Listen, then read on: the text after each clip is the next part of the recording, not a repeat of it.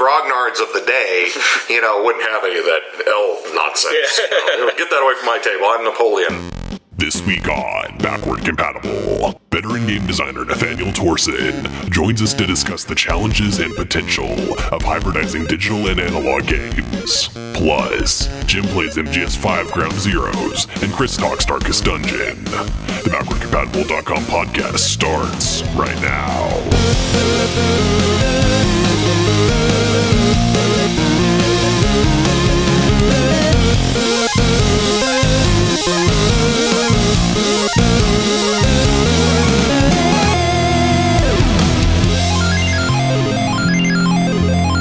Backward Compatible.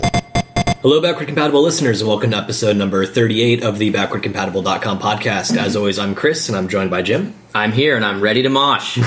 And Doc is unfortunately not with us today. He's got a family trip. Young Ian Bracken just turned 1 over the weekend, so they were elsewhere visiting family. But instead, we have Nathaniel Torson with us today. Nathaniel, how about you introduce yourself?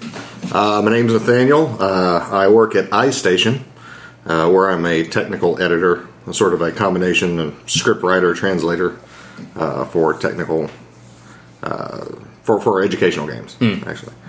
I am a graduate of the University of North Texas, and my master's was at the University of Dallas, Texas at Dallas, where I graduated with you guys. Yep. Mm-hmm. We all know each other. We've known each other for a long time. Old schoolmates. Yes.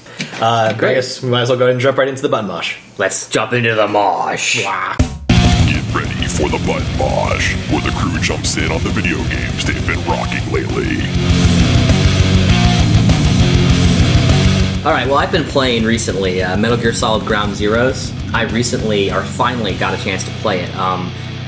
Actually, I was pretty excited to play it when it first announced, but I didn't really have a chance to. I had too much other stuff going on. Sure. I gotta say, I heard some people were a little bit disappointed in terms of the length and in terms of a lot of the little bit of story that you got, but I thought it was actually excellent. I really enjoyed it. The gameplay is much improved over what I remember from the Metal Gear Solid series. Yeah, the gameplay refinements are awesome. Yeah, it's a lot more. They make it so immersive now because they get rid of the codec and all the little indicators on the screen, aside from the little triangles when you mark another enemy. Mm-hmm. But I love how they have the flashlights or spotlight little symbol that sort of like that kind of glare that almost blinds you when you start to be possibly spotted, and the way that they sort of it's very clear if you've been spotted by an enemy without it actually outright like telling you or putting a little exclamation point over your head like they used to do like back the question in the first mark. couple question mark if do they see you they make it clear through a lot of audio and visual cues. Right. I really got into the gameplay, and the cutscenes, some of them, especially early on, were very long. But I really was getting into the story too. I'm pretty excited. Of course, the last cutscene, and then obviously the scene right after it, which is the trailer. It's pretty mind blowing. I have to say, I'm very excited about Metal. Just talking about it again is giving me goosebumps. I love it. Is John DiMaggio still doing the voice for that series? It was David Hayter. And he is not. It's actually now Kiefer Sutherland. Yeah. Oh, is it? Yeah, Kiefer. And Kiefer is actually does a good job. I think I still would say, I like Hayter. I understand why, because, Big Boss is getting older. It makes a little bit more of a sense to have a different sort of voice for him. I understand. Because he had a totally different voice actor at the spoilers at the end of 4 when he reappears. Yeah. Was he Kiefer? Was that Kiefer in 4? No, I didn't think so. Okay. Do you know? I swear John DiMaggio is in that somewhere. I saw. Not sure. I wouldn't be surprised if he does a voice in that game, because I'm pretty sure that it's like some sort of a law that he does a voice in every single game and like animated adaptation. Right. But he played Jake the dog in Metal Gear Solid. Am I thinking of the same guy? I'm not sure. So Chris, you've played Ground Zero. I have. What did you think of it? So actually, I think the length was pretty good. Now, to be fair, I did the first one. I didn't pay full... An hour and a half? Or about an hour and a half. Oh, I got it for free on PSN. It was free for this month. Right, yeah. That's why I played it. So I did pay for it, but I think I got it discounted. And so, I didn't have the same complaint as some people, because I can understand if you paid $40 for that, you might be feeling a little bit ripped off. Was it really 40 when it first came out? I thought it was 20. I think for PS4 it was. Really? It might have been less on PS3. Okay. I paid nothing because I have a Wii U, and they don't make it for Wii U. No, so fair enough. I Yeah. play that game. But yeah, no, I thought that the length was sufficient. I really loved the. And they have the extra missions too, the little VR mission. Wait, I hadn't even started those, so I think the length is going to be fine. Yeah, especially if you want to go back and do everything on hard too. Because I've tried a little bit. Oh god, that's going to be so annoying when I try that. I love the series and I love the presentation, but I have to be in the right mindset to play it, which is why I waited so long. Right. Because if you're the mindset and you're kind of frustrated, and you just want to go through and kill people, you don't play Metal Gear Solid. You have to play stealthy and patient. To be fair, though, they have made it that's true easier in this one to go run and gun if you want to. Yeah, I can see that, because there was this one time where I thought I was found out, and I did sort of do a little run and gun section before I was able to hide and then sort of recompose myself and go hide the bodies, and it worked out okay. I was actually pretty surprised. I loved the operations aspect of it, the idea that you have to call in your helicopter and that sort of thing. Yeah. Because what ended up happening, and you can do it at different points too, which is great. Right? Yeah, and you can even throw a flare actually to do it wherever you want. But what was really neat about it is the first time I played it, and when you play it for the first time, you don't know the world. The map's open world, you can still learn it, especially over the course of all these missions. Yeah. But when you don't know where you're going and what you're doing, and you're just kind of trying to sneak your way through, and it's a more deliberate pace, really felt awesome. I remember I sneaked through most of the time until I got to my objective, and then I had to basically go guns blazing to get out. And so it's this really cool, the music starts kicking up, and you're waiting for the helicopter to come, and it's doing a few gunning runs, strafing runs before it can pick you up. That sort of thing. James Bond, all hell breaks loose. Yeah, it's great. Yeah. I mean, it was really awesome. That's Snake. I mean, if you haven't played the series, Snake, whether we're talking about Solid Snake or Naked Snake, Big Boss, he's basically James Bond and I lost my train of thought. He's James Bond and Rambo. There we go. Rolled into one. He's the perfect spy, the perfect soldier, rolled into one. Would you agree with that statement? Sure. Yeah. So I mean, that's one of the things that makes him so cool. That and he has an excellent voice. And for those that were wondering, we do have an extra surprise guest today. It is David Hayter. Why don't you say something for us there, David? What's up? No. Oh, come on, Chris. You were so great. I need time to warm up. It's I'm not David Hayter. There you go. That was not bad. I have to warm up a little bit before you get there. That's fine. So Nathaniel, have you played Metal Gear Solid, the series? You're aware of the series, I assume. Yeah, I've never been one for run and gun sorts of games. This is not run and gun at all. Well, no, I understand that, but I've been more for we played GoldenEye when I was in college on the 64. Right? Yeah, so, FPS. Yeah, we did that, and then we horrible game. If I can interject in the mosh, if you go back and it is horrible. It's actually not sold up well. Actually, you know what? What's more horrible? The new GoldenEye is actually terrible. Also true. It starts off as, like you said, it's you sneak in and then all hell breaks loose, like that first mission, and then next thing you know, you're in an airport and doing a shooting gallery. It's just absolutely retarded. That is the one thing about the 007 games, is that they are very much it's a much more shooty take on 007 than any of the movies. It doesn't work at all. Yeah. I mean, I do think if you're into the sort of into the spy game, you're better off playing Metal Gear Solid, because it's more, that's what it focuses on. It is a spy game, and it has that action too, just like Bond. Bond has the slower spy infiltration tactical moments, and he's got the all-out action moments. And Metal Gear Solid, I think, does a good balance. Well, you sold me. See, now I got to play the game. I've never played the game because it always looked to me like just another first-person shooter. Not even close. I think if you like narrative, it's of course, I'd have to get something besides a Wii U to play it. So. Yeah. Well, the earlier it's on ones, PC too. So was it? Yeah. Oh, cool. I and get the it on earlier- Steam sale. Then. or the Gun Zeros is, I should say. Yeah. So. and the earlier ones, like the first one was on, let's see, PlayStation. It had the remake on the Wii. No, I'm sorry, the GameCube, which you can also play on the Wii. Metal Gear Solid 2 was on the PS2, the Xbox. I think it also had versions on the PS3. And then Metal Gear Solid 3 was on the 3DS, as well as, of course, PS2, Xbox, all that. Metal Gear Solid 4 is only on the PS3. Mm-hmm. But yeah, if you have old PS2, you can play all of them on there, technically. No, we had a PS1 when we sold it because just recently. Do you have a 3DS? Do you have a 3DS? Oh, I was going to say you can play Snake Eater is have a probably DS. my favorite. 3DS is a great system, by the way. No, I really do have to say, I think Snake Eater's probably my favorite. But we'll save that for a Metal Gear Solid. Yeah, eventually we need to have the Metal Gear Solid episode. And we can have crazy conspiracies about, like, the Metal Gear characters and all that. But, okay, so let's move right along. Nathaniel, do you have any games that you've been playing recently?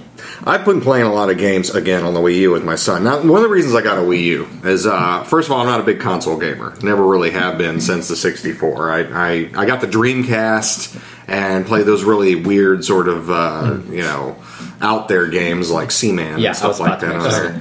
That was I don't know if I'd call that a game, but it was interesting. It was an interesting experience. It left me hanging, damn it. The thing turned into a frog and hopped off, and every once in a while I'll turn on the game and maybe he'd peek and say, "Hey, how are you doing? Oh my." It sounds like George Takei. The guy is, "Oh my. I'm a frog. I ate all my kin." That'd be a great movie. A video game film. George Takei is Seaman. Actually, there's way too many connotations to that. Okay, so back to what I was saying. Children. I actually play with my 4-year-old son. I got him a Wii U because it's got a lot of family games on it, and that's why I bought it. I don't need something like the PS3 or PS4 or the Xbox One because most of those games are shoot 'em, kill 'em, or zombie this or whatever. Yeah. But with Wii U, I get all these Mario games, Sonic games, a lot of racing games that are really cool. They have some really good games on the Wii U, definitely. Oh yeah. But the one game I absolutely cannot stand at this point is Super Mario World 3D. For various reasons. Is that Super Mario 3D World? No, it's called Super Mario World 3D. Actually, No. I think it's 3D World, actually. 3D World, is it? It's like this sort of like top-down / isometric sort of thing. Yes, where you run around and you can play with up to 4 people. And you play as like Mario. Luigi. See, I hate this game so much I can't even remember the title. And the reason I dislike it is not because Mario's dressing up as a furry every 5 minutes. It's that doesn't bother me as much. It's not the kind of repetitive gameplay that you get from Mario games these days. Because I played so many Mario games, it's really hard to make that thing liven it up. I think 3D World did a great job of sort of revitalizing some of those mechanics. It actually has one good thing, and that is once you beat the game, which my son has done like 3 times. He's 4. He's beat the game 3 times. Wow. You go up to space, and so it's got this whole another set of levels and stuff. But the thing that drives me nuts is the multiplayer because, and I know I'm playing with a 4-year-old as part of the problem, but if the person that you're playing with is constantly running forward, ever forward, and never stopping, you find yourself in a bubble like 75% of the time, especially if you're playing a slower character. So, I want to look in trees, I want to hit boxes and stuff like that. And he's like, he's gone, right? He's tearing ass down the road. And kind of had the same problem with, what was the name of it, that dungeon game? Gauntlet, right? And yes, when we all tried to play, we played Gauntlet for a roundtable. The new Gauntlet that came out recently, as 3-player, and we were trying to get through that. It was you, me, and Richard. You, I mean Chris. And Richard, and we had a lot of trouble with that because you had to be on the same screen at the same time, so there was a lot of pushing. I know at one point I got stuck inside one of the rooms because they had moved forward and I couldn't get down because the down was no longer available, and I was stuck in there with a bunch of enemies, and I died. They killed me essentially. Well, it's worse in Mario World. Yes, totally. Yeah, it's worse in Mario World because they put you in a bubble. Your butt's floating around over everything. Yeah. You're trying to catch up, and if they happen to get killed while you're in that bubble, which 4-year-old son, he's always doing crazy things and jumping off things, so on and so forth. It's just like basically 75% of the game I'm a bystander. Sure, yeah. In a game I'm supposedly playing. So that drives me nuts. Whoever did that multiplayer needs to reconsider their profession. That sort of one screen for 4 people type of multiplayer is definitely tricky. I think it tends to work better because I've actually played a bit of multiplayer with people over the age of 17. And it tends to work pretty well there. You still run into a few issues where if one person's hanging back, they kind of have to do the bubble thing, but for the most part, everyone's kind of able to keep pace with each other. And when that's happening, it's actually a lot of fun. So, well, the other problem I have with it is, and I don't want to pull the millennial stick out again because it seems to be not just younger people but older people as well these days. Video games I have to preface this with saying I'm 43 years old, and I grew up in the era of Space Invaders, Pac-Man. Everything was an arcade. When you spent a quarter, that was a significant amount of money you spent as a kid. Yeah.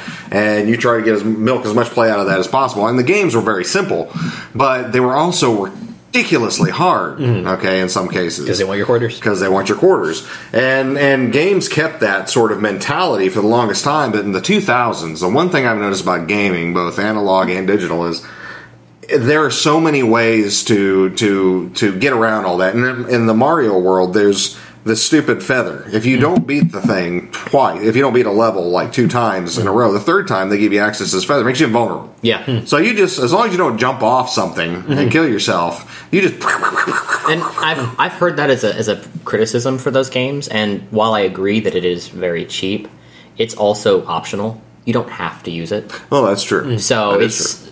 And if you're like, 7 and playing by yourself and you just get stuck on a hard level. No, that's no excuse. If you're 3 or 4, okay. When I was 7, I can tell you right now, my 7-year-old self would school me at just about any game because I was excellent. I don't have the time. If you're 7, you have the time to sit there and the time and the patience to sit there for hours and hours and hours and hours and get so freaking good. I forget how old I was. I think I was around that age, me 7, 8, 9, when I first played Super Mario World at my grandparents' house because they had a SNES and I didn't have any consoles. And you probably owned it.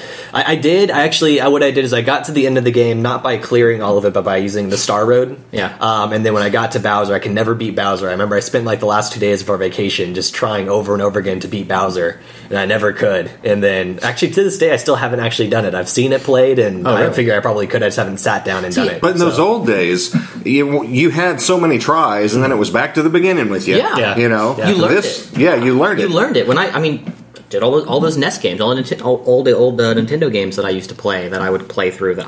Some of them I don't have the patience for anymore. I would go through and I'd beat all these games that are now considered so crazy, so very hard, and they were hard. Yeah. Things like like Ninja Gaiden or like Metroid or Zelda 2.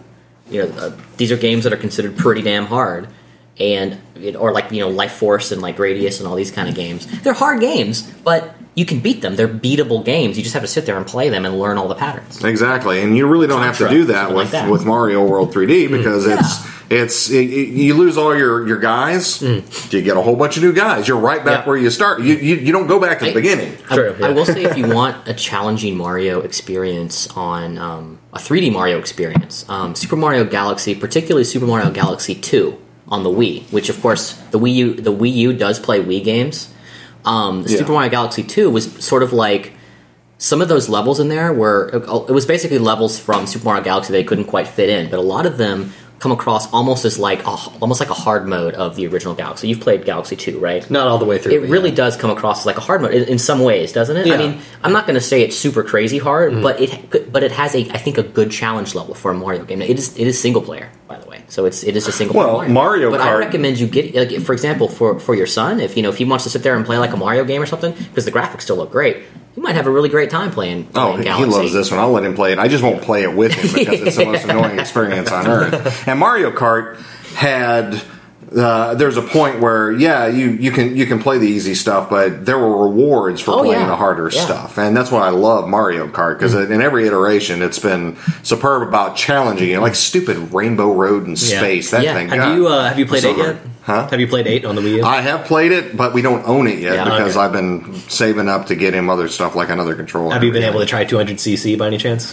No. That kicks my butt. Yeah. It is extremely hard. I am so bad. I love Mario Kart. I am terrible at it. I am like one of the worst. In fact, driving games in general, I've always sucked at driving games. I mean, I don't know. Maybe it's just because when I grew up, I didn't really play them much, so I have like almost nothing to build off of.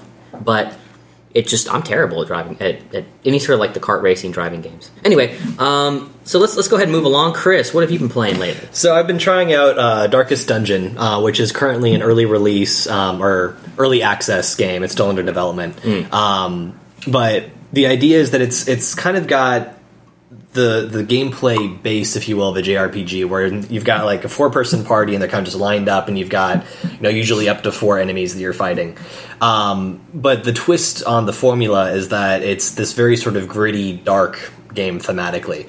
And what will happen is your characters have these 2 different basically vitality stats. There's their health and then there's their stress.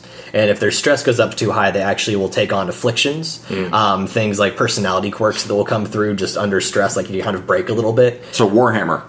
Yeah, I suppose. I haven't played much Warhammer. I was going to ask what kind of stress. Are we talking like horror type elements? Like a but- sanity type thing? Yeah, or are we talking yeah. like stress as in your body is taking... No, it's It's more like torchbearer, hunger, Okay. and fear, Yeah, and yeah. something like that. Okay. Someone might become afraid, and they might take a couple, like when it's their turn, instead of being able to give them a command, they might not do anything, or they might become. I forget the term for it, but there's one character, like an interesting little story I had is, 2 of my party members got killed, and they can die super quickly, especially in the early game if you haven't leveled them up. How many party members do you have? 4. But that being said, you can recruit new ones. Right, yeah, just 4. Yeah, I noticed that. They've got that whole, back in the day when we played campaigns, people would go in and out of the campaigns, Right. and they'd just assume if they weren't with you on this trip, they were in town healing or resting or Right. blowing their money or whatever. Or dead. Or dead, yeah. Probably dead. But yeah, so you can sort of like you build up a town around your estate. That's the other interesting thing, actually, is that it's not like save the world sort of stuff. It is reclaim your estate that's been ruined because you basically had an uncle who was rich and bored and opened a portal to hell. No. Well, that always happens. As they're wont to do. Yeah. Frickin' uncles, right? Or something like that. And then leaves it to you in a will. Yes. Yeah, he killed himself and said, So- "Take back what's ours." Yeah. And so that's what meant causes you all this stress, or like demons coming out of the portal from Well, hell, so essentially? yeah. Well, so like you're fighting these enemies, and I haven't seen many demons yet, but there are like elements of the occult. There are like monsters that come up, and sometimes just bandits and thugs and that sort of stuff. But as you're fighting, it's like you'll take damage, and sometimes actually some attacks are just meant to deal stress damage and not actual damage. And if you take too much stress, you start taking on these quirks, which can really mess with your game plan. So it is like Torchbearer then. Yeah. Like you can't it's sleep. Torchbearer the game. You can't sleep at night. Yeah. You start to eat too much. And in fact, you start like- putting on weight. Yeah, like Torchbearer, you do have to like come prepared with supplies, and so like if your torches run out, things become harder as it gets darker. But their reward also goes up. So you want to keep your torches stocked so you can keep things manageable. But like the sort of going back to the story that I was mentioning real quick, 2 of my party members died, and the 2 that were left, I think one was a paladin and one was a man of arms. And the man at arms had this trait that basically I needed to retreat because I was getting my butt kicked in this one fight, and I wanted to just like save these 2 and get the hell out.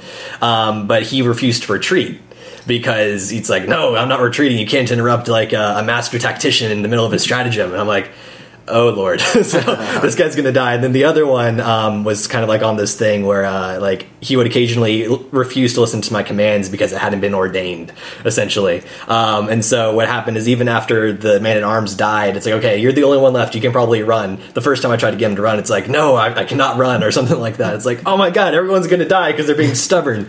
Now that being said, like when you keep saying you and you weren't ordained, are you a character as well that's part of this party? you are kind of you're not in the party, but you're commanding the party. But they know that you're commanding the party, or It's kind of like a weird sort of thing. You're definitely a character in the sense that you're the one who's hiring them and you're the one who is kind of managing everything. But I think it's also kind of implied that when they go off to do their own thing, you're acting as them, kind of. It's, I don't know, it's kind of like the same thing you run into typical RPGs where like you're giving commands but you're not really sure if it's just supposed to be in the fiction them acting on their own, that sort of deal. okay. Well, yeah, the whole gods acting through No, their pawns sort of thing. Right, and, Yeah, and I get that. I was just curious how it apparently gets pretty meta when it's saying you are not ordained. Well, you try to give them orders. What they said is it is not ordained, or like the light has not ordained that action, or something like that. okay. So implicitly, it could be that, Yeah, or theoretically, it could be that like he was thinking about doing that and saying, "No, I shouldn't do that."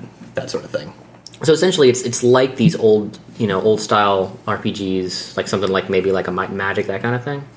Only the party members sort of have a little mind of their own, and they sometimes don't do what you want them to do. Is that a good comparison? Yeah, I'd say so. That's actually a contrast to the way games have been going the last 10 years, which is much, much more player control, and You're always super heroic. Like they actually exactly. like a lot. They actually have like sort of a narrator voice that will make a commentary on what's happening. And so like you hit a critical blow and they'll say something about like, like, spirits are lifted as like the enemy crumbles before them or something like that. But they'll also say a lot of things like, overconfidence is a slow and insidious killer and stuff like this. Like some really interesting sort of like dark commentary. So it's definitely trying to get across a very gritty, dark tone. More of a sword and sorcery vibe, Fritz Lieber, Robert Howard, that kind of thing. Yeah. So I definitely recommend checking it out. You What can get system? it PC. I'm not sure if it's on anything else. And you don't need a big video card to win it, right? Because it's all 2D It's graphics. 2D, right? Yeah. Oh, interesting. Okay, yeah, I might actually check that out. It sounds Yeah, interesting. no, I did. Richard actually turned me on to it when it first came out, and I grabbed it, but hadn't had a chance to play it until recently. And very glad I have started. It's really, really a neat little game. Cool. All right. Well, let's move right along here. We've got a new segment, a shorter segment that we're going to debut today, which is called Nostalgia Trip.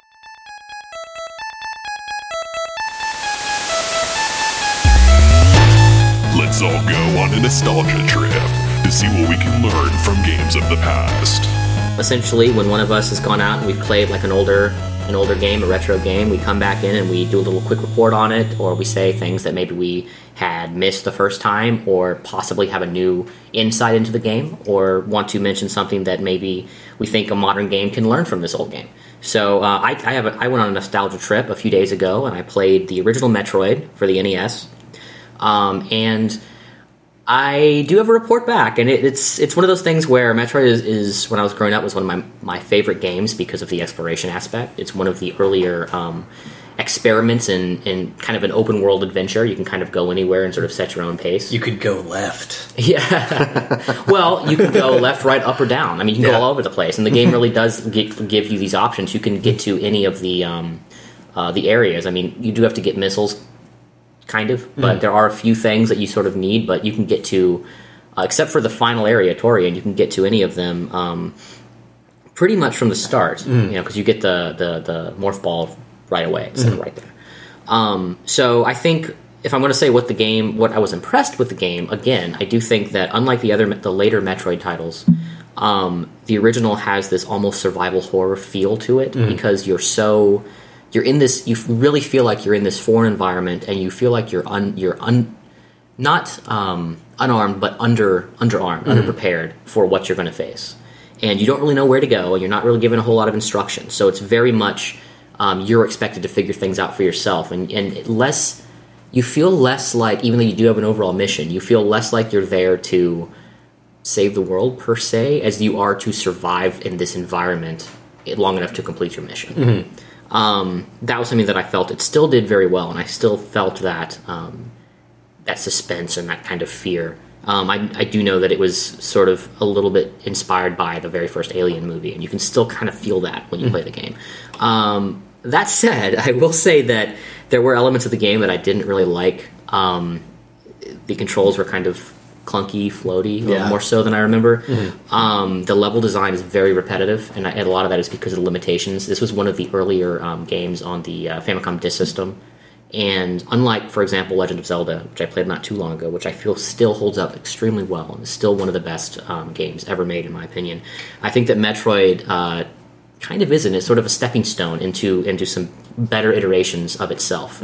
Even though I do think that Super Metroid lost some of those survival horror elements and some of that open world exploration because it gives you a map. I do feel like that was kind of a step back. On the other hand, the controls are much better. The environments are much more lush and detailed and not as repetitive, a lot more creative.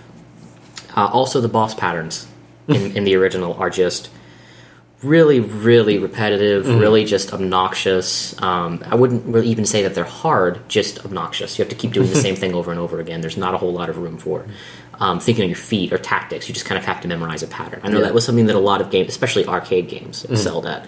No, Pac-Man was all about the patterns. As a matter of fact, when I was a kid, Pac-Man one of my favorite types of magazine were the video game magazines, because back then they were all about the patterns. So you would get the pattern for every level for X number of games in each of those, and that was well worth the dollar or two you spent on the magazine, because it saved you so many quarters. Well, that was the thing. That's why Ms. Pac-Man is the better game than Pac-Man, because Ms. Pac-Man added that little random element to the ghosts, so you couldn't just follow a pattern. Well, you remember that, right? They added a little bit of randomness to the way the ghosts move. Sometimes they wouldn't use the same pattern they were supposed to use. They would sometimes go one way instead of the other, and that was the big difference between the two, and it made it so that you couldn't just memorize a pattern. It made it a lot more challenging. Yeah, I didn't know that. Yep. I just played Miss Pac-Man and had a lot of fun. So it's fun. Anyway, I say this as someone that I actually was obsessed with that game for a while and like played it all the way through over and over again. So anyway. Baby Pac-Man, not so much. Oh my goodness! Well, regardless, Pac-Man Junior. That's what it was called, with the pinball, and they had it was half pinball machine, half arcade game. It was really bizarre. This is the Gaming Meta. News and commentary about the games industry and gamer culture. Last week we had some reckless speculation about the Konami-Kojima breakup. And for those that may not have heard, I don't know how, you might be living under a rock. Essentially, Hideo Kojima, who is the creator of the Metal Gear Solid franchise, among other games, it has sort of had this falling out with Konami, and there's a lot of speculation. His name has been taken off of Metal Gear Solid 5 cover art. We're not exactly sure what his position is in the company anymore. The current talk is that he's no longer employed by them officially, but he is still under contract to finish Metal Gear Solid 5. So he's there as a contractor, not as a full-time employee. The reason behind this, we're still a little bit unsure on, and we did some reckless speculation about it last week, and now I can report back that we do have a source that has shed some light on this. I'd like to hear y'all's thoughts about it. So essentially, Rika Muranaka, I hope I pronounced that correctly. She is a composer for the Metal Gear Solid franchise. The music, specifically, she did a lot of the songs with vocals, did a lot of the arrangements for the songs. And she went on the Codec podcast and was interviewed by Clayton Daly. And essentially, she said that the reason why she lost her job she was not brought in to do music for the new Metal Gear Solid was because they could not afford her. Konami's really been trying to cut back on costs. And the falling out with Kojima was that he was trying to make essentially the best game that he could with Metal Gear Solid 5. He wanted it to be kind of the magnum opus of the series and wanted it to be as absolute. And, you know, for those that know Kojima, he's always been a perfectionist, and he's willing to put in, work the extra time, bring in the people needed, and put in as much effort as he can to make. He's like a Japanese gym. Yeah, but he goes well above and beyond to try to get the best product out there. And Konami is all about, they're trying to cut costs, and they're worried about the budget, and they getting really annoyed that he basically would just keep ignoring their calls for, we gotta cut back on the budget. He would do things like, for example, Muranaka said that he would order songs from her in some of the earlier Metal Gear Solid games, and he would just keep ordering songs from her until she made a song that he liked. He'd be like, yeah, this is pretty good, make another one. And he would just keep having her make more stuff, and she's getting paid for all these. It's not like she's only getting paid for the one they take. So he would do things like this because he knows what he likes. And I've said it before, I think the Metal Gear Solid series has some of the best music in all of gaming, so I think he knows music, don't get me wrong. But I'm assuming it's not as simple as he just said, I don't like it, go do something different. Of course not. He's known as being pretty hands-on as well. Okay. So no, it was not as flippant as that. So essentially he was let go because of these money problems that he has with Konami. And that kind of brings us into a larger discussion that I would like to talk a little bit on, time permitting. This idea of creativity and trying to make, pour all of your creativity and your heart into making a great game versus the business end of it. How much money do you have to spend? Can you stay within budget? Where do y'all fall along this line? Yeah, so it's a tricky thing, and I think we've talked a little bit about this before, if not on the podcast. I've definitely been in conversations about this just in general. And in a way, it kind of relates to the sort of like indie versus AAA discussion, where in AAA they have timetables and they've got big budgets, but still budgets, where they're given this much money and this much time to make a thing, and that usually means you have to make the seats and the design and the implementation in order to make that work. Whereas with indie stuff, you tend to be able to have more creative freedom, smaller teams also. You can have like a more sort of like coherent vision and not have to necessarily like have one person's sort of vision, like playing the telephone game with all the people under them, in a sense, But you have a much bigger budget for AAA games. That's the other thing. There are pros and cons. They have to definitely make a lot of, they got to make some conceits too, because they don't have the budget. No. I'm not saying that like indie games are like superior anyway because they're smaller and they don't have those sort of corporate constraints. But definitely more focused creative vision, because when you have less people working on it, you can there's less people that can possibly dilute your vision as you go. So I agree with that point. But as an artist, I will tell you this right now: even an artist has to know when enough is enough, when it's time to stop, when it's time to get the project out the door. Because believe me, artists will work on something till doomsday. Yeah. All right, to make sure it's perfect. True. Because in our eyes, it's never perfect. I think it's never done. Yeah, I think George Lucas said that a movie is never finished; it's just released. I think the same kind of goes for games. You know? Yeah, well, he's wrong. See, that I disagree with entirely. And you're messing with other people's, and once you've released it, it's become part of the zeitgeist, so to speak. You have other people putting their own stamp on it in their minds and going back and making Han Solo. So you're talking about his revision stuff. And I'm just talking about when releasing a film, like when they released. I think because he said that in the context of like episode 2 or 3 or something, in like kind of the behind the scenes stuff. He was saying, like, we just had to, like, we were constantly working on it and, like, fixing things and updating things, but eventually it just has to go out. Oh, yeah, eventually it's I agree. I think the sentiment is good. I agree when you apply it to all of his revisions, that's when it breaks down. But I think in terms of the idea of you're always working on it, and at a certain point it has to go out, that's something that eventually everyone has to face. I know Kojima has been known as a perfectionist, and I think that's one of the reasons why his games tend to have a higher quality, but I do think that when you're talking about this problem of running into the release wall and the release date and the schedule, especially in AAA titles today, that's caused a lot of games to be released that are simply not finished. And this is something that we talked about, that I remember talking about quite a bit with Arkham Knight, Batman Arkham Knight. I didn't say it; I said the B word. When I went kind of off on Warner Brothers Interactive for pushing that game out when it was simply not ready, particularly the PC version. But there were a lot of other updates for the console versions as well. We were talking about this morning. Fix it in post. Yeah. And in the case of, it was always, during film school, it was always fix it in post. You screwed up here, well, fix it in post. Now we've got CG, everything's fixed in post. And now we got video games, everything's fixed after release. And as someone who works primarily in post-production, it's like, there are a lot of things we can fix in post, but there's some things that you can't. Exactly. Yeah, you got to get it right the first time, or else it doesn't work. And that fixing it after release is something that I think is a big problem with the modern industry, and is causing a lot of people to become disillusioned with the modern AAA gaming industry. So I do think that when it comes to that, there is something to be said for pushing back the release date to release a game that's right, that's good.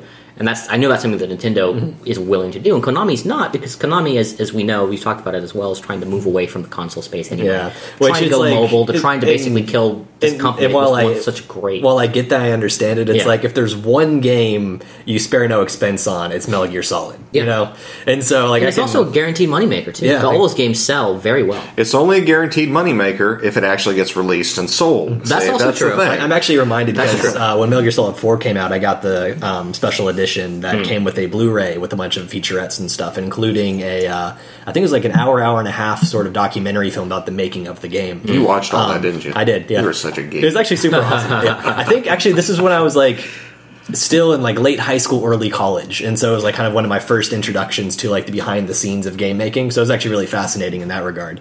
But they had a similar sort of problem where budget plays into it, but it was mainly time, where they were trying to add things and change things and refine things, but every time they would do that, more bugs would pop up, and so there was kind of like this little bit of a tension between Kojima and another one of his teammates, one of like the higher ups in programming, where it's like, if you want these bugs to get fixed, we can't keep changing things, but it's like, well, we need to make sure that we like change everything, make sure everything's right, and so you got a code freeze at some point, and feature creep. That's probably one of the biggest problems with games nowadays. They try to cram too much stuff in there. They lose the core of what the game actually is, and then I would agree with that statement, because I do think that a lot of games nowadays have become they feel like they want to be something for everyone, and they end up being something like nothing for everyone, essentially. I mean, it's just like there's too much going on. They want I understand that there's a lot of open world, there's a focus on open world and sandbox and that kind of thing in modern game, because we can do that from a processing standpoint.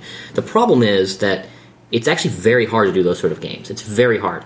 Like, I can go on and on about Grand Theft Auto and how successful they are at that, but very few people can do it right. And when you have series like, for example, Assassin's Creed, that is constantly trying to do that kind of stuff and failing every single time, just miserably, it just feels like an unfocused mess every time I try to play those. Barring the first couple, I think. The second one, it was all right, was pretty good. First one was kind of a stepping stone. The first one was a prototype. And then everyone after 2, in my opinion, is absolute dog shit.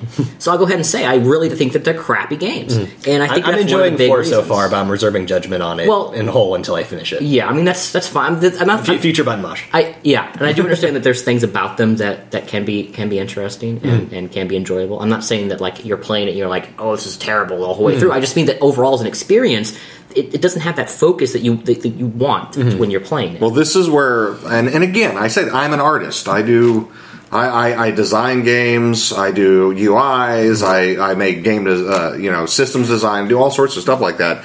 But even I know that if you let an artist go, they will try to make everything work just so. They will try to put every feature under the sun in there to make it the greatest game. Peter Molyneux is probably the biggest culprit in this, and I love Peter Molyneux. And I think, and certain designers are better at that. And I do think that there are some people that are almost the auteurs of the gaming world, kind of like to borrow a film term. Yeah. And Peter Molyneux being the I would say probably not, because he's made a lot of crap. I'm talking about actual auteurs. I'm talking about people like Kojima or like Miyamoto. Or guys, there's a few of them that are those sort of people that can kind of they can sort of put their personal stamp on a game. Sid Meier would be a good Sid one. Meier, Yeah. I agree. I would agree. I'm sorry, you may not like his games, but Peter Molyneux at one point could do anything he wanted.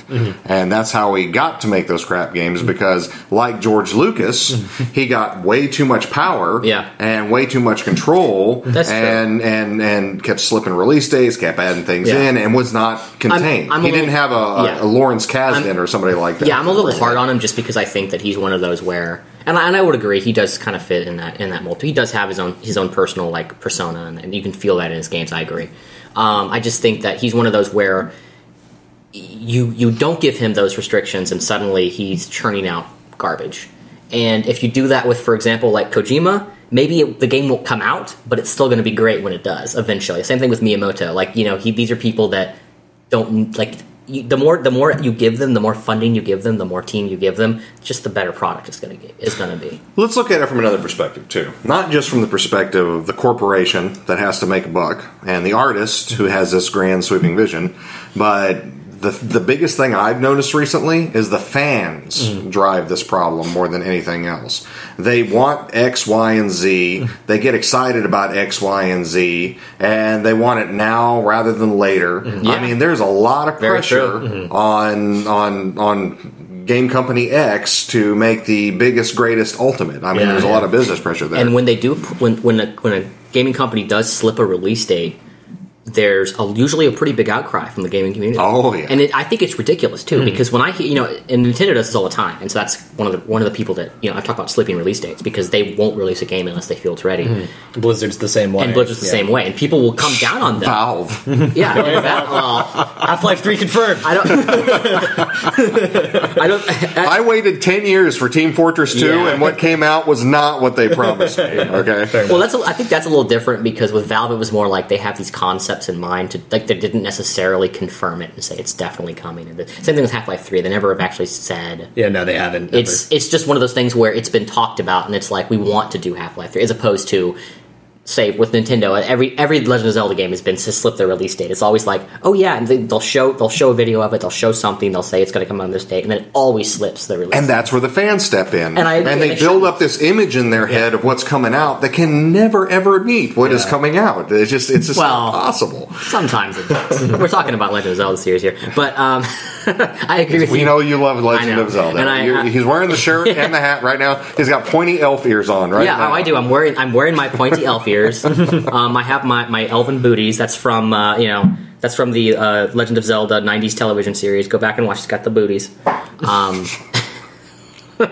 Excuse me. No, yeah. Excuse me, princess. No. It's a three-pronged problem. It's the artist, wanting to spend too much time, the corporations needing to make money and get the thing out, and then the fans basically ginning up the whole mess. I mean, getting it just riled up to a point where they can never be happy. Right. Well, it's the marketing people. I mean, there's pressure from the marketing people and sales to get the product out, they're putting the pressure on the business people as well, because they hear all this fan outcry. And we are very familiar with that, you and me. Yes, definitely. The realities of actually creating things. Yeah, that is an unfortunate truth.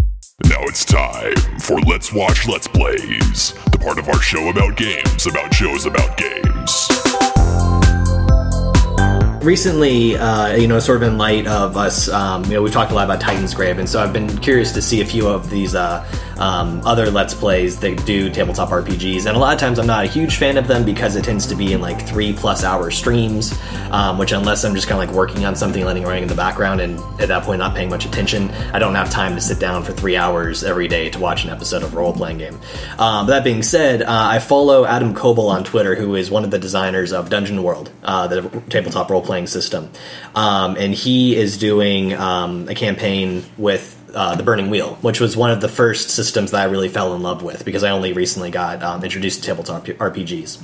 And he actually has a presentation. Sorry, go ahead. Excuse me, I was going to say, could you, just for people that don't know what Burning Wheel is, could you just give like a quick one-sentence synopsis of... Most complex RPG ever. I know saying that is kind of a bit intimidating maybe, but if you... two sentences. One way that I'll sort of sum it up just in general is if you think of D&D as kind of the quintessential tabletop RPG, D&D is about kicking down doors, killing monsters, taking loot. Ultimately, Burning Wheel is about the characters and character change and having your beliefs drive your action throughout the story. And it is fairly complicated. It's definitely not a sort of beginner's game. I was only able to play because I had a group that all knew what they were doing, and I was kind of able to learn the ropes as I went. But one of the things that I really liked about when I first heard about it was that you actually build your character using what's called life paths, where you basically go from birth to present day and talk about what they did throughout their life and how that informed what they are now. But basically, Adam Koebel, who did not design the system, it was designed by Luke Crane, really likes the system and draws a lot of inspiration from in the work that he does. And he, to prepare for the stream that he's currently doing, I believe it's Roll D20 Presents on Twitch. They play it live. You can also go back and watch the episodes afterward.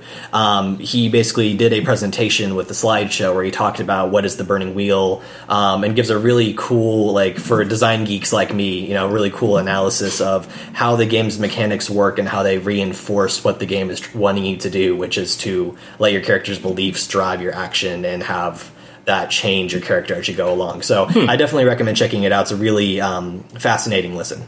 So is it kind of, at what point does it evolve from being some guy telling you about his, 18th level paladin or whatever, and you sort of going in the corner? No, it's actually a 19th level paladin. That's the difference. From the get-go, actually, it does a really good job of talking about what the system is and how it works, and kind of like it's the sort of stuff that you can pick up by getting the book and sort of reading through the first couple of chapters, except with a little bit more commentary to help clarify things. So essentially, he's introducing it to people who haven't heard the system but are probably familiar with role-playing games, explaining what it is about the Burning Wheel that makes it different from the typical RPG.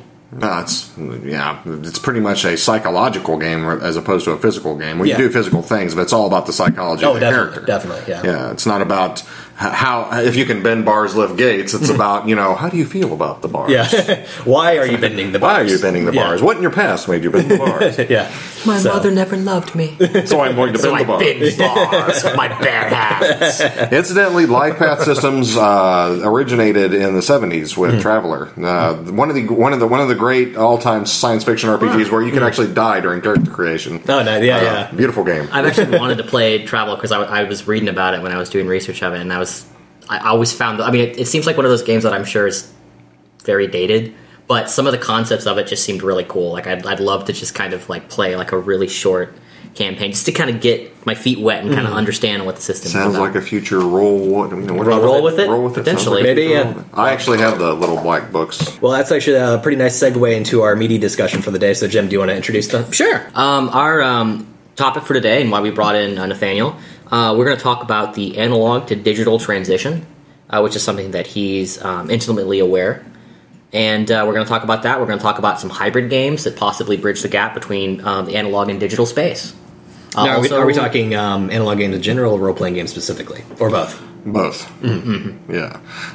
One of my, and the reason I introduced myself as coming from UTD is because my master's degree, I spent a lot of time trying to figure out where that divide was and how those two things cross over, because quite frankly, there are very different mind spaces for analog games and digital games. Very, very different. And each of them has their own strengths and weaknesses. One's not better than the other. They're just different experiences. Right. But considering the power of mobile technology in particular, why aren't we melding those two? Why don't we have digital RPGs, not like a, Neverwinter Nights, but an actual tabletop RPG that is played entirely in a digital realm at a tabletop, not online over the internet? Because that's been going on for 10 years or more at this point. Kind of combining the flexibility and narrative openness of tabletop role-playing games with the computing ability of a computer, a mobile device. Gary Gygax, back in 1979, it was 78 or 79 in Dragon Magazine, he actually predicted the coming of the computer RPG. And he talked about it, not in the sense of like World of Warcraft or anything like that, but he talked about it in the sense of one day we won't have to consult charts and tables and stuff like that, because the computer will do all that work for us at the table while he predicted this. 40 years ago, which is pretty, far-sighted if you think about it. No, and there's games that are a direct adaptation of the Dungeons and Dragons rule book sets that, for example, that are in a digital space, like Baldur's Gate, the Baldur's Gate series, or the Icewind Dale, that line of games, which I still think are excellent and some of the best computer RPGs that have been made, particularly Baldur's Gate 2, Baldur's Gate and Baldur's Gate 2. No, I love those. But I will say this flat out. All of you out there listening, you would not have World of Warcraft, you would not have any of the games that you enjoy nowadays if it weren't for D&D. D&D introduced that concept of the character and the individual as a hero and so on and so forth. And a whole lot of other forms that we still apply today. I mean, how many games have hit points, for goodness sake? Yeah, and this is, of course, an idea that was evolved from the opposite, which was wargaming. Yes. Which is about commanding armies and like the individual not really mattering so much as the bigger picture. Right. And, that is actually a very good point, because the divide between the analog and the digital today is the same as the divide between the wargamer and the role player, or even the fantasy wargamer, because fantasy wargames are considered to be trivial and childish to true wargamers. The grognards of the day, wouldn't have any of that elf nonsense. Get that away from my table. I'm Napoleon. I'm a fake Napoleon, but get your fake elf away from me. So in much the same way, I have found that the adoption of digital devices to take that workload on, like he predicted, has been slow, it has been hesitant, and it is only now coming to... when we were at school, I was constantly pushing, we need a mobile lab to explore this, and they're like, video games, video games, video games, video games, video games, video games, video games. Okay. And I was like, no, there's a market for people, especially nowadays. Board games are exploding in popularity. The sales are going up every single year because people want to be face-to-face with other people and interact with other people, which is something tabletop games, analog games give, that video games don't necessarily do. You can sit around, you can play Mario with your friends and stuff like that. But and those are less common now. That the couch multiplayer is less common than it used to be, because we have all these the availability to play online, because everyone's connected online now. And it's a different experience. Super Smash Brothers is nothing like the basic tabletop game. It's chaotic, it's fast-paced, it's in your face, it's done. But it's not just that. The other big difference, whenever we're playing, for example, any sort of RPG, any sort of tabletop game, we're sitting around a table looking at each other. When you're sitting there playing, say, Smash Bros. Or Mario Kart, what are you doing? You're sitting there and you're looking at a screen. You're not looking. So even though you're playing against other people, sure, it's less like you're playing against them and like you're playing against their character in the game. So it's not quite as it doesn't really feel quite as social. Well, let me take that and go into some research I did and talk about the differences between analog and digital. Okay. First of all, and the biggest one is they inhabit a different part of your brain when you're experiencing them. Okay. Video games are very much a visual medium, okay? And you take in most of the information through your visual cortex, and it gets stored in a different part of the brain. Tabletop role-playing games and a lot of board games are more of an acoustic medium. And I know that sounds obvious, the eyes, ears, but it stores a different part of the brain, stores a different type of memory. I have a friend in France named Sarah Newton. She wrote Might and Magic. She's a big game designer. Did you say she wrote Might and Magic? No, it's actually a role playing game. So Oh, okay. Yeah. Not the actual video. I was like, hold on a second, I want to know more. And it's along that narrative route that Crane and folks are taking. But anyways, she had a word for it, exo-memories, and I think it's a perfect example or a perfect word to describe what I'm talking about. Nobody ever remembers being Mario. They remember playing Mario. They don't remember being Mario, being a pulky little plumber with the wrench who beats Bowser, right? Mm-hmm. But I remember to this day the very first character I played in D&D way back 40 years ago, right? Mm-hmm. Well, not quite. You played it when you were 2? No, not when I was 2. But way back, was 3. Back in the day, Hardcore, right? It was like early 80s at some point. Yeah. And it was the mold base set, and we were mixing AD&D and mold base. But I remember that first Hobbit thief, right? Mm-hmm. I remember him like it was my own self. Mm-hmm. He's a character that is me in a second life. And I don't think of him as a character on a screen. I think of him as me, right? Yeah. And that's one of the huge differences between visual games and acoustic games. But do you think that's because of the medium, or do you, the visual versus acoustic, or do you think it's because of all the freedom, the significantly more freedom that you have? That is part of it. Yes, I'm giving you the differences. All right. Okay. The other difference between analog and digital games is digital games have to be programmed. They have to be built. There's only so much content, as we talked about just previously. You can only go so far. You got to release the damn thing eventually, right? So with role-playing games, there is no restriction. You're not waiting for extra stuff to come down the pike or a second version of the game or whatever. It's all there. If you bought the first 3 books for D&D, you could play the rest of your life. It didn't really matter as long as your imagination held up. That's what happened. As long as the GM keeps inventing more towns for you to burn down. In the case of some of my players, yeah. Hey, new town. Let's burn it down. Okay, yes. Totally derail adventure. Thank you very much. That was the other option, yes. And you're not going to get a whole lot of that in video games because you kind of get railroaded quite a bit in most games. Even the open games have things that you need to do in order to accomplish the mission. Right? They have those the bottleneck moments where you have to complete something specific to hit that next story point, so you can continue in the next area of the game. Exactly. So that's one of the other differences. The other difference is the equipment you need is very different. Okay, especially with tabletop role playing games, right? No electricity, nothing. Right, it's all right there, and you can take it with you. You can go places, and this is where the digital and the hybrid need to meet. You can actually take a digital system, put all the information you need on it, and run from a tablet, right? We've done that before, right? When I run Doctor Who with you guys, I don't really use the books. I use my laptop, right? So we've got ebooks. We can actually search the rules using bookmarks and stuff like that, right? Which actually is kind of sad for me. I'm a bookophile, right?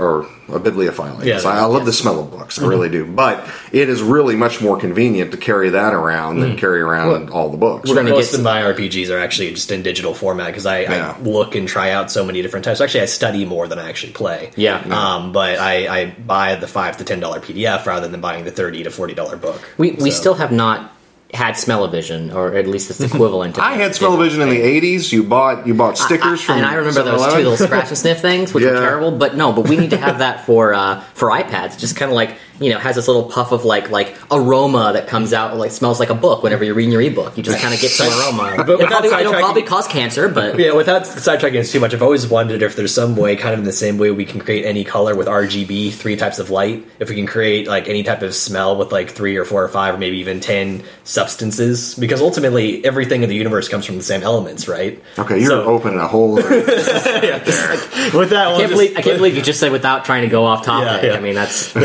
But just consider that supremely off topic. All you physicists out there, get on that. So meanwhile, let's put a pin in this and have an all physics episode. Or would that be chemistry? But chemistry is applied physics, though. So there you go. Yeah. Anyway. Okay. Yeah, but that's all applied math. We're getting way out of this. Okay. Anyways, math is the purest thing. The problem with the digital book and everything else solution is the fact that, well, one, you're still carrying around all the miniatures and the maps and all that other kind of stuff, when really all this stuff can be contained in a digital program, and it could do all the rules stuff for you. So why are you reading a book on a tablet when the tablet can be handling all the rules for you? Yeah. Now, we've had a lot of half attempts at doing this. Like, for instance, Dungeon Crawl Classics has a great thing from Purple Sorcerer. It's called the Crawler. Yes. Yeah, it is the Crawler, isn't it? Yeah. Yeah, because I have that on my phone. Yeah, I have it on my phone because I love DCC. It's classic. But anyways, it has a lot of automated stuff on there, but it's mainly just rolling dice.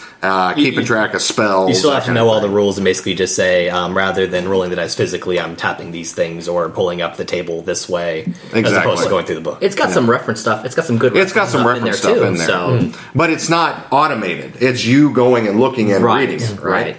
And that's where I think we need to move on. We need to get on past that. So, as part of a research project and also as a Kickstarter, I tried to create the first all-digital RPG. I've been talking about it for 3 years at that point, and nobody was doing it. So, I wanted to make an RPG where you not only controlled every aspect of the character from your tablet, but the GM also controlled every aspect of the game from his tablet, and everything was automated. So, if you're going to do this type of role, it reads your character sheet, gives you a result, right? If you're the game master and you do some damage with a monster or something, they don't go and pop their little bubbles or take away their life or whatever. You fling it at them, and it pops up on their character. Right. You got a secret message you want to give them, you can take that and fling it over to another guy, right?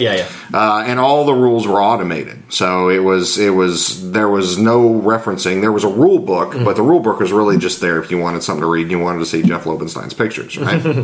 So that was the first attempt at doing that, and I got so much pushback.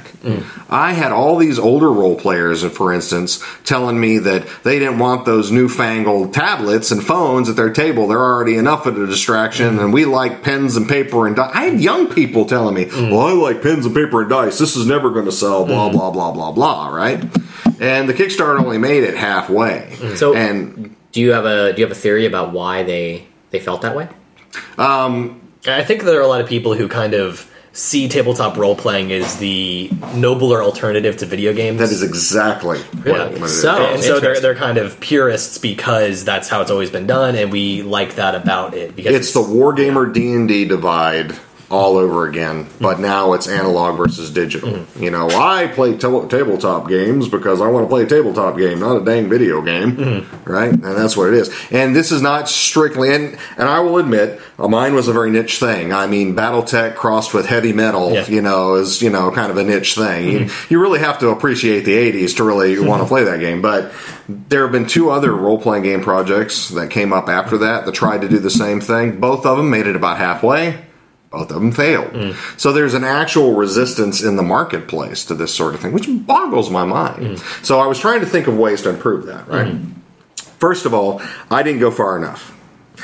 What I did was a tabletop role-playing game in tablet form, but thinking back to what is a tabletop role-playing game, where is that space we're playing in? Where is it we're trying to trigger the imagination? You know what? All those character sheets and all that other kind of stuff, why do you need them if you're taking advantage of the digital space's ability to provide you with a more, more verisimilitude in your interface, right? So, for instance, if I were going to do a game now, and if I can ever get a programmer to help me with this, but getting programmers to invest their time in this is really hard because they don't believe in it either. Because they want to do real games, real video games. It's the same on the other side. They're like, I want to do a real video game. I don't want to do this, tabletop crap. Bridging worlds is difficult. Yeah, bridging worlds is really difficult. But if I were to do it now, there would be no character sheet. So, for instance, Void Hunters, which is a science fiction game I want to do, it would be the view from your HUD. We would assume that everybody either had an iPhone like from Futurama or some kind of goggles or something, and you would see your health represented by your heartbeat or stress levels represented by brain patterns or whatever, and you could really get away from the character sheet and the numbers and do it that way. Now we're really talking. Yeah, I think that's a really good way to go with it too, because I think that's one of the big advantages that the digital can have. It can do all that stuff behind the scenes. Exactly. And you never have to see it, and not only do you never have to see it, you really shouldn't see it. Exactly. And the game master would be the same way. No book to read. There would be no rule book. It's basically the game master says, I want to do this, and he hits a button and it does all of it, does all the tabulation, figures all that crap out on its own. You got to go that one step further if it's going to work. Yeah, and I think the other thing, that would make it different enough where you're not really trying to get, per se, the people that want to play the analog game or want to play the digital game. You're going for people that want to play this style of game, which is kind of different in its own way. It's its own exactly. thing. So then you can either get, well, essentially like a new audience. I'm not going to say there's not overlap, because there will be a lot, like mostly overlap between these two different demographics. But they're into it not because they're looking for a new or a different take on an analog game or a different take on a digital game. They're looking for something that is just a different experience. Exactly. And I want to say, I want to preface, or not preface, I want to say that just because it doesn't work for tabletop RPGs doesn't mean it isn't creeping into other areas. Okay. Tabletop board games are being translated into mobile apps all the time. Okay, I have Talisman on mine, which I play the crap out of Talisman. I mean, it's a stupid, simple game, but it's great when you're sitting on the train and you've got nothing better to do than play a game of Talisman, right? Yeah, and then there's, Hearthstone is essentially a card game that is designed to be played, fully digitally. Right, exactly. So. But even beyond that, there are two other games that have come about in the last few years, Golem Arcana and XCOM, which are truly taking the advantage of the mobile platform. Yeah. Because XCOM, your enemy is really doing stuff that you don't know about because you can't see it because it's all being computed, right? Golem Arcana, you can have true fog of war because using that digital pen, you can make sure that this square is trapped or this square has treasure. So and nobody sees that, and nobody has to be a referee. One of the big things about the early war games was there was always a referee who made snap decisions, so the games were a little more flexible. Now you don't even need that because you can have that stuff pre-programmed in there, and you can include that in your board game using your digital pen or your mobile phone or whatever. And it also makes cooperative games much more fun. So, if you're playing XCOM, it's much more fun being cooperative when you know that there's an actual AI behind the enemy. Right. As opposed to something like Lord of the Rings, which is basically who's going to make the crappy draw out of the bag this time, which is just, it's totally random. Absolutely random. And see, the cool way to getting back to the tabletop RPG space, that's one of the things that I know some people do enjoy GMing, but there's a lot of people that would prefer to be a player if they could, even the GM. And if you can take that out of the GM, like if you can take the need for a GM out of their hands so that everyone can play and it can be a cooperative game with a digital AI GM, that would kind of be the ultimate experience. I'm interested to see something along the lines of IBM's Watson, like if that keeps evolving. Yeah, even if it's not being the GM, you can basically have the GM like in the same sort of sense as like the HUD thing, and everything's being run behind the scenes. As you're talking, you're saying this thing happens. It recognizes based on the context that they're meaning that this character is going to be fighting this one in this way. Crunch the numbers based on the rules behind the scenes and tell you what the result is. Yeah. Well, I draw the line at that. And I tell you why. I tell you that there will be no true version of that until we have a holodeck, because that's just there's already games that try to have a collaborative GM where essentially everyone is contributing to the story. Well, yeah, and that's a different type of game, though. But that's kind of what I'm talking about. It's kind of bridging the gap between that, so that you can have this, like everyone is contributing in a way, and then the AI fills in all of the gaps. So the idea is just to get as close as you can with that AI, and give as much player input will of course be needed some along the way. And that's my point. But, the point is that we do that nowadays. Oblivion was not, every rock wasn't designed. They use procedural generation to generate a lot of it, and then they tweaked a lot of it to make it more interesting, right? Yeah. But there's always that human element. Make it more. We're talking about Elder Scrolls, right? Yeah, you said make it more interesting. I don't know about that. Let's back it off there. Okay. All right. So, opinions of the gameplay aside, there will always need to be that human element for tabletop role-playing game, as far as I'm concerned. Well, until you get the holodeck. Yeah. Well, the human element is the players. See, that's the thing. If the players are, my idea is like. This is very pie in the sky, but the idea is like the players are sort of determining what kind of story they want to tell anyway. And in any sort of really great RPG campaign, the GM is flexible enough that you can get those experiences like the players burning down the village if they want to. So if you can take that away, where you can take that away. I spent an hour and a half building that damn thing. But what if you didn't have to? What if the players feed into like you said with the Watson programs, the audio suggestions from the player about the kind of things they want to do, and the AI could sort of craft an experience based on that, and then change it based on the player reaction to it. Well, this occurs, okay? Now, in tabletop role-playing, and I'll give you a perfect example. Back when we started playing role-playing games way back in the dawn of time, the GM used a lot of random stuff. I mean, random encounters, despite what some people say, are the heart and soul of role-playing games. Because they don't just randomly throw a monster at you, they throw whole storylines at you. Let's say you're walking through the woods, and in the old days, you could get incredibly overbalanced encounters, okay? You're the first-level guys, you're walking to the Caves of Chaos, and all of a sudden a dragon flies overhead, right? And it's like, you got to have the knowledge and the wit to say, well, we ain't taking that on. We're going to hide behind a rock, right? It really shouldn't take much knowledge for that, but yeah, some players are like, well, if it's in the game, I got to kill it. That's right. It's balanced. It's got to be balanced. Or I wouldn't encounter. That's more of a today thing than back then. Yeah. But the idea was that dragon now exists in this world. So the GM, it's the GM's job now to figure out what is going on with that dragon. So he puts that in the back of his mind. Says, "Oh, we got a dragon now. So maybe I should put a dragon's lair somewhere. Or maybe there's a village down the road that's being burnt to a frizzle or whatever." So those random encounters were turned into something big by a GM who was much more intuitive and story driven than an AI would be. So with an AI, for now, you're going to get a bunch of random encounters. Yeah. Basically like a poor GM rolling an encounter up, you meet a dragon, it kills you. The end. Right? Well, it's sort of that old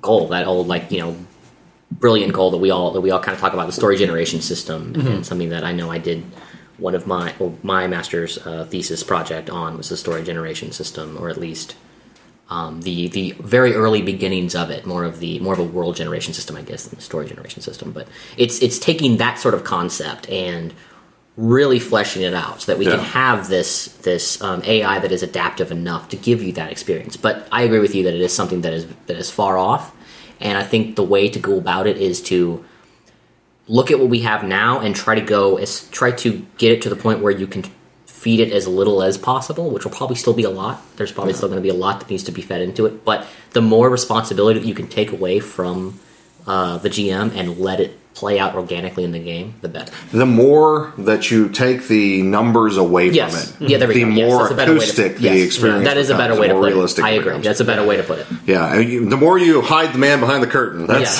pay no attention to the man behind the curtain. Now, players, like you said, players are a big part of that. GMs would be have nothing if not for players, and players are a big part of that story thing. When they go and burn down the village, now I've got to figure out what the consequences of burning down the village are, which always ends up causing wailing and gnashing of teeth and screams of derision at me for how dare you punish us for burning down a village. It's like, well, it just kind of makes sense, cause and effect, but great stories come from those sorts of things. What, but you mean this kingdom doesn't like it when their villages get burned down and then they send the army after you, or like assassins after you? Why would they do that? This is unbalanced. Us against an army, this is an unbalanced encounter. But with a hybrid game, we could really do that as long as, and I'll just go ahead and summarize, as long as it remains in the acoustic space. We're not talking over the internet. It's tabletop. You're around people. You take it with you to Gen Con. You play it in the car, okay? You take it to the park. You play it in the park. You play it anywhere. You're not restricted by carrying around play books it in the bathroom. Come on. We're all going to do it. Let's be honest. Not with other people. Well, not you could all be in your own stall lined up at work or whatever, So. Okay, I'm splitting off from the party for a minute for business. But as long as it stays acoustic, it stays portable, okay? And you're not chained to the internet or a computer, all right?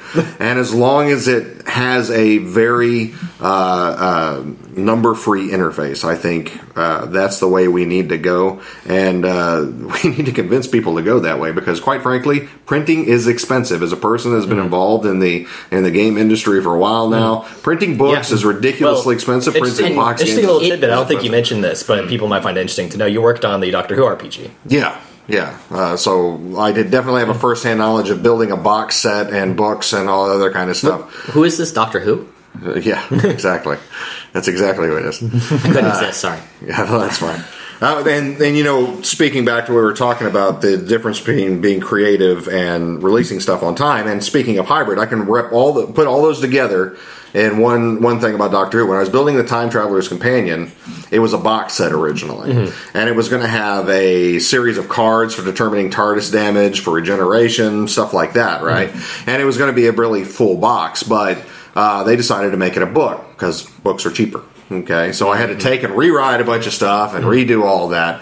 And even with that book, at one point, I'm like, the book has to go out, but I'm not done. There's still editing to do. We went 3 editing passes. There were still typos, but at some point you got to say, book's got to go. Book's got to go, right? My creative, drive notwithstanding. All the pictures in that book, I remastered off of DVDs. I cleaned them up. I made them ready for print because when you're pulling off a DVD, it's 72 DPI. It's not 300 print ready DPI. Right. So you've got to really massage those pictures. But at some point, you got to stop massaging the pictures, right?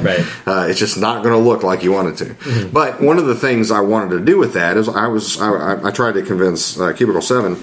We need to build a TARDIS app for this thing, okay? An app that takes care of all the TARDIS rules. This is a pretty chunky book, right? And the TARDIS is a complex machine, so what if they could just put in their coordinates with their stats and then, hit a few buttons and, it does the thing, and then if you ended up in the right place or in a black hole, right? So all these things would have been really useful as a hybrid tool, but they really didn't want to invest the time and money in that because they're a traditional company, right? They know print, and they do print. Right. We need to move away from print. That's my argument. And it saves the environment. So I think what we're getting at is that if you are still printing out books and you're on paper, you are destroying the environment. I think you're a terrible person. I think the counter argument is that the electricity and all the rare earth metals used in making electronics is we're ignoring that. We're ignoring that. But how many books can you stick on an electronic device? True. And actually, that argument doesn't fly because the pulp they make out of paper is the dust that's left off from actually making lumber and stuff like that. They actually take sawdust and use that in making a paper. So recycling. Recycling. Yeah. So that's all right. I'm back on paper. Go paper. Well, anyways, I'm just saying that we need to move to that area. But I agree. All right. Well, although I love the small books. I think we're getting ready to go ahead and sign off for the evening, and we've had a pretty productive discussion. Nathaniel, I'd like to thank you for coming out. Do you have any final thoughts you want to leave us with? I can't think of anything off the top of my head. No. Your brain has you've tilted over, and your brain has been leaking out your ear. Yeah, we did this after work, so most of me has been spent today. Disney Infinity. That is a great game for a kid. I play that with my kid. All right, recommending Disney Infinity. I'm not a fan, but all right, Chris. Yep. So thank you everyone for joining us for the Backward-Compatible.com podcast episode number 38. I'm Chris. I'm Jim. I'm Nathaniel. And we'll see you guys next time. We want you to join the discussion on our website, Backward-Compatible.com. You bring unique perspective, and dialogue makes everyone better. Leave a comment in our podcast section, and if it's good, one of the crew members will respond to it. This time, tell us what you'd like to see in digital analog hybrids, or if you want them at all. Thanks for listening. Until next time, stay compatible.